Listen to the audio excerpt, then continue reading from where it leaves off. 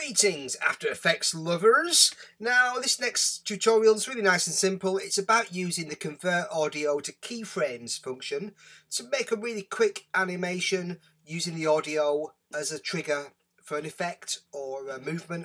You'll see what I mean. Okay, so this is my I've got some audio recorded on this layer, which is me reading some health and safety regulations which I've used to animate the voice. Management of Health and Safety at Work Regulations 1999. Of our health and safety wolf. All health and safety needs a wolf. There we go. So how did I go about doing this? Nice and simple. Let me just do a new composition. New composition. Let's call it Wolf 2. Wolf 2. There we go. New comp, and let's just have let's pop our grey wolf in there. There he is, looking majestic. Whee! Lovely grey wolf. And let's have our audio, our VO. Drop that in there. Okay, I'll do for starters. And let me just, there we go.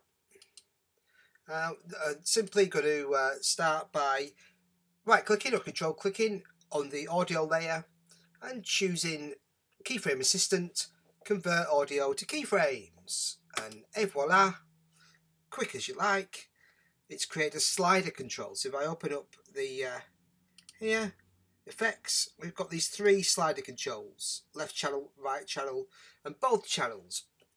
Well, I don't need all three. If I was doing some sort of stereo, creating shapes, equalizer type thing maybe, but really I could just use one of these. I'll just use both channels, keep it nice and simple. Okay, so as you can see, if I hit the U key, they've all got keyframes for the slider, changing there, based on the amplitude of the sound file. So what I'm now going to do is I'm going to go and I need an effect. Okay, so I want to make the mouth move, so I'm just going to type in CC split and drop that on my wolf. So we've got this CC split basically does that. Whee! Okay, so do that.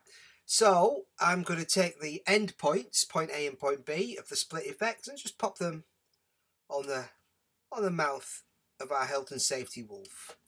There he goes, there he goes, speaking away. And then all I need to do now is just open up the this layer, this split. I'm going to alt click on that to bring up our pick whip, and I'm going to attach that. There you go. I'm going to choose the pick whip and attach that to the slider. There we go, and it's written our expression saying that this comp, and it's going to find its value from the layer audio amplitude both channel slider.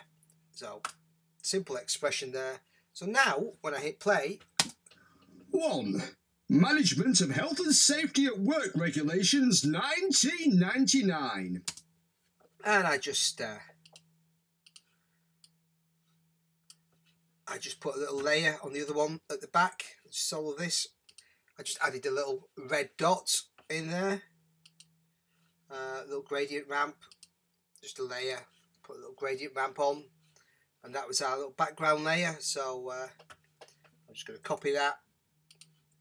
Paste that, there we go, stick it underneath, unsolo it, there it is, move it, let's create a little kind of red mouth effect. You can even, I've done versions where I've downloaded some comedy teeth, you can put anything you want, but it's just to give you an idea of how easy it is to use the audio to generate some keyframes, which we can use on an effect, and create all kinds of things really. We can do animated characters, things that glow or shine or move in time to music. It's a really useful little function hidden away in After Effects. So remember, be safe at work or the wolf will get you.